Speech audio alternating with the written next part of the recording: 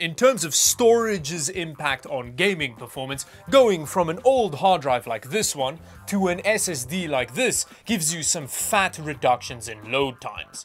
But these days, even one of these SATA SSDs is a pretty sad, lowly, pathetic, loser little storage configuration. In 2024, storage like this beast Lexar drive that has speeds measured in the kind of number an anime protagonist would shout at their enemies is relatively accessible.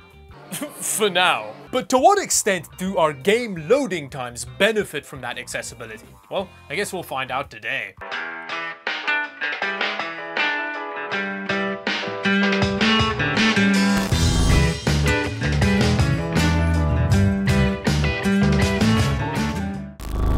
In terms of storage, we're going to slowly work our way up the drive totem in today's video, starting with hard drives at the bottom, some SATA SSD action, a common garden NVMe thrown in there as well, before we get to the big daddy NVMe Lexar drive. And I'm also going to throw in some external SSD caddies for that high-end NVMe drive, which I get comments about a lot, and it's honestly one of the main reasons I'm doing this video. Now on paper, there is a huge amount separating these drives. The hard drive that I'm using for this test measures reads and writes about 130 megabytes per second, all the way up to the Lexar drive that hovers around 7,000, which is more than 50 times as fast. So I'm curious to see how much that translates into real-world performance. And then finally, before we get into the tests, the test system I'm using is the EP Nematron back here. I just wanted to give the drives the maximum headroom possible. In terms of CPU, I've got a 13900KF, we've got an RTX 4090 in here, and 32 gigs of DDR5 running at 6000 MHz. But with that, let's connect our hard drive and do some waiting. So let's see how long The Last of Us takes to launch off a mechanical drive. 3, 2, 1, start.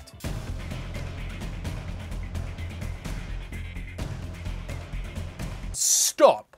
Okay, about 28 seconds, that's not too bad. In terms of graphics, I'm going to use an Ultra preset at 1440p for whatever that's worth.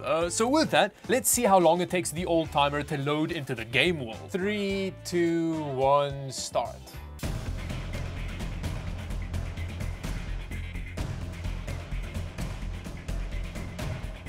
Whoa, 2.5 minutes. This is clearly the storage configuration for you if you get some kind of sick pleasure of making strangers wait for you to load into online lobbies. And I'm also going to do a benchmark run to see if it impacts our in-game performance. I'm pretty sure it won't, considering that the loading is the game going from the SSD to the RAM, I think.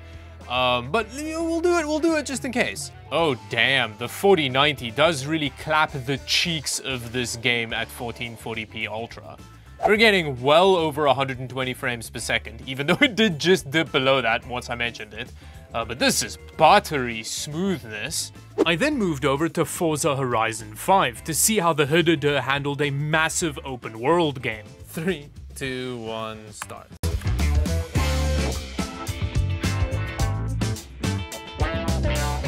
Whoa, just shy of 2 minutes, which is actually faster than The Last of Us, weirdly, but that's so long. Next, I swapped the old hard drive out for a SATA SSD, long understood as the sweet spot for game load times. 3, 2, 1, start.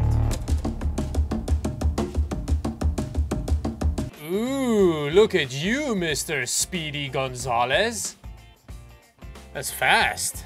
3, 2, 1, start.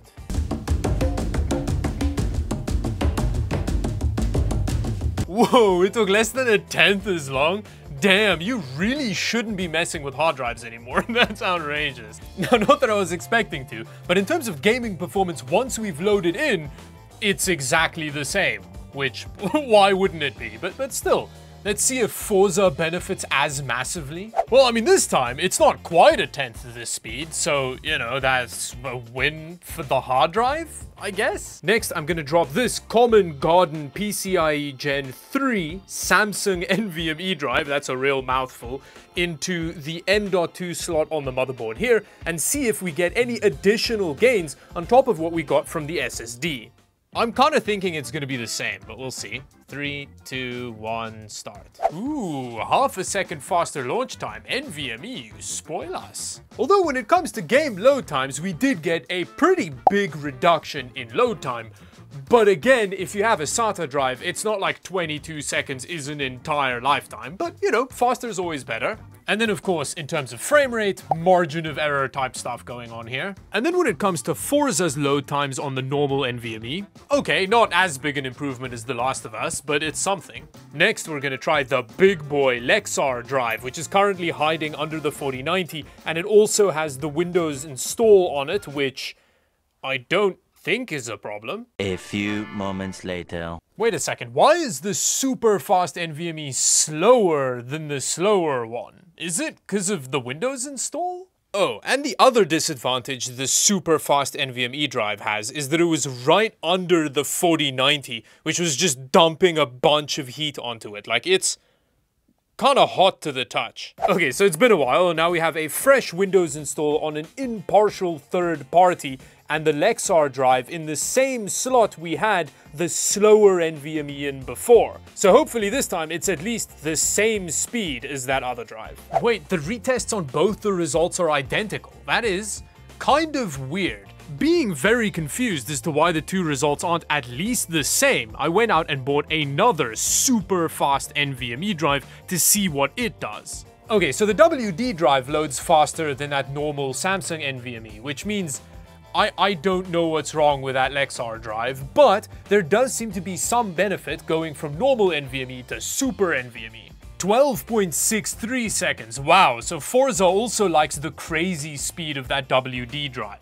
So now that we've established that there is some benefit going to one of these super fast NVMe drives, let's drop it in an external USB caddy and see how much damage that does to its brittle little knees. Now the caddy in question is this Silverstone MS-12, which as far as I understand it is at least a medium beast.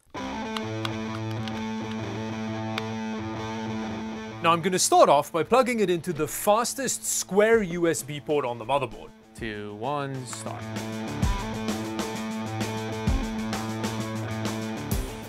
Stop.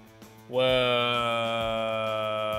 That gave us the second slowest result, behind only the mechanical drive, and not even by that much. I then tried 3 different square USB to USB-C cables, which all gave that same result. But then I decided to try USB-C to C. 2, 1, go.